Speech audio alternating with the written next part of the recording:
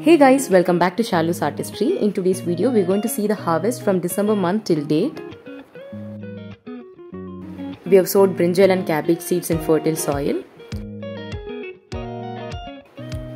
Centilla is ready to be reaped and pomegranate plant has started flowering.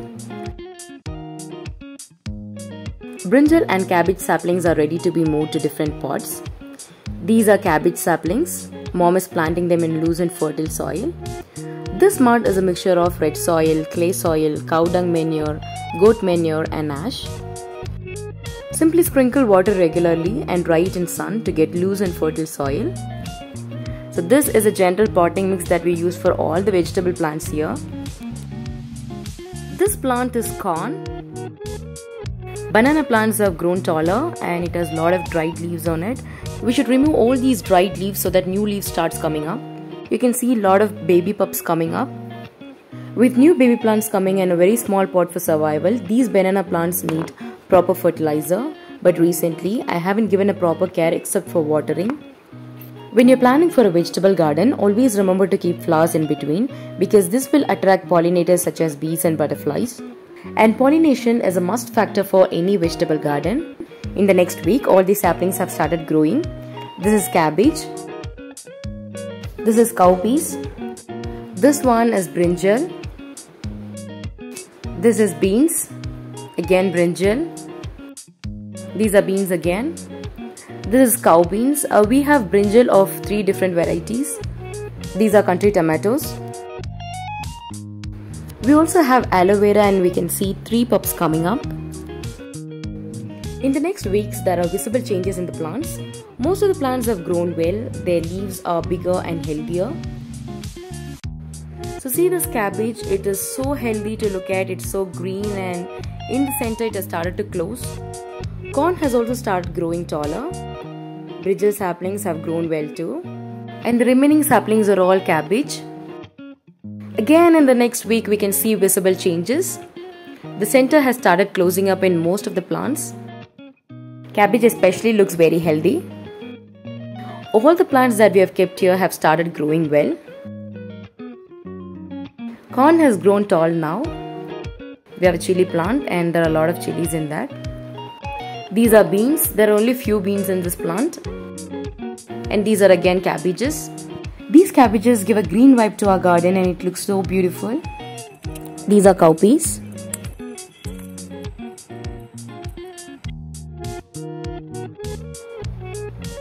In the next weeks, most of our cabbages were infected with pests. Even the smallest of the plants were infected. Very few cabbages were healthy and most of the plants have started flowering and fruiting. There are a lot of tomatoes in tomato plant. Brinjal especially is ready for the harvest.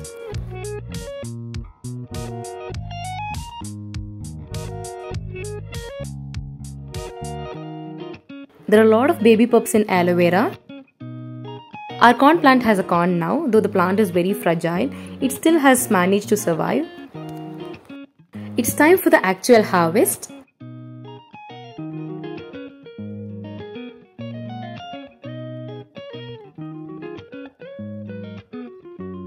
These are white brinjal. Bitter gourd plant has a healthy bitter gourd now. Whatever the condition may be, we are going to look into the cabbage to know how it looks from inside. Mom was so determined not to use any pesticide for the cabbage plants, but that is how all the infections happened. I guess we used neem oil once, which is definitely not sufficient for cabbages. We have to regularly use pesticides for cabbages and cauliflowers. Mom was finally happy to see that it was uninfected and healthy from inside. But if you are planning to grow cabbages or cauliflowers, please use pesticides. This is a brinjal variety of violet color. We have sprinkled some turmeric to get rid of ants, and if you also have the same problem, you can either use ant repellent or turmeric powder instead. In the next weeks, we got a basket full of brinjal with few tomatoes.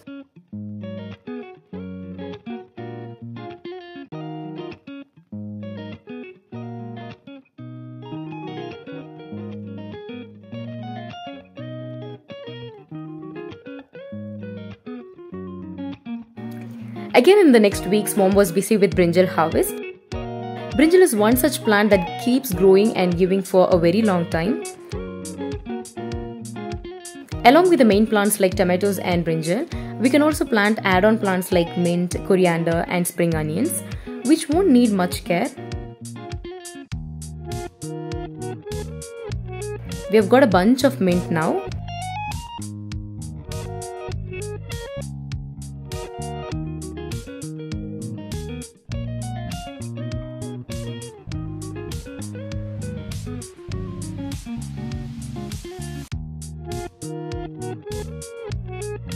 Another problem is mealybugs. Whenever you see mealybugs, instantly cut and remove it, as it could destroy your entire garden within no time. Cutting this small portion of your plant is going to save the entire garden. Just think about the mealybugs and how it is going to spread rapidly, and just cut and remove it.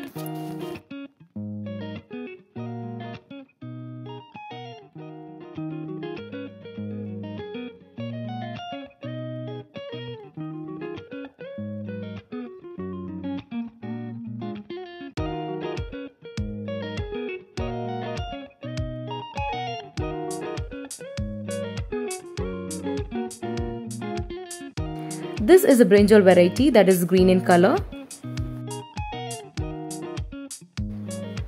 So here we have 3 different varieties of eggplant in violet, green and white colors. Let's get the green chilies now. I'm going to pluck all the green chilies and red chilies as well. These are spring onions, and we also have mint inside. Again, we have a lot of mint in the next pot as well. This chili plant is an add-on plant that we have kept under the bananas. This is an easy way to grow extra plants without any effort. This is the only cauliflower we had, and after a very long time it has started to grow flower inside. Bitter gourd has climbed well, and it has healthy bitter gourds, and there are a lot of flowers too. There's a rich gourd plant growing well. In the next weeks, this cauliflower is ready to be harvested. It has grown well and tomatoes are ready to be reaped. Aloe vera is filled with pups. Talking about the fertilizers, we use all the kitchen waste in our garden. We chop it finely and add it around the roots. Twice in a year, we also use cow dung. We dry it and store it for future use. Simply mix it with water and use it. Kitchen waste can also be dried before using to avoid bad odor. Eggshells and onion peels can be another boosting fertilizer for our plants. Plants from our front yard has also started fruiting and giving veggies. Drumstick is ready to be harvested. We have about 10 to 15 drumsticks and a lot of flowers too. Let's pluck it using a fruit plucker.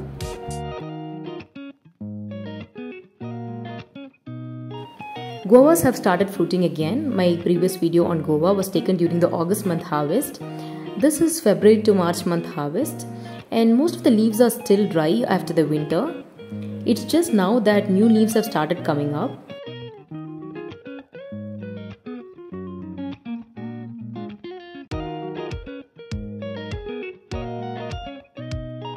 We've got a small veg tray full of guavas now. With summer's arrival, our neem tree is full of leaves and flowers. At the same time, we have to clean the sheets, collect all the dried leaves from the winter and save it for summer harvest. These leaves can be very helpful in mulching, and mulching is a must process in summer. If you like this information, give a thumbs up to my video and share it with your friends. And if you haven't subscribed Shalu's Artistry, please do subscribe my channel for more such videos.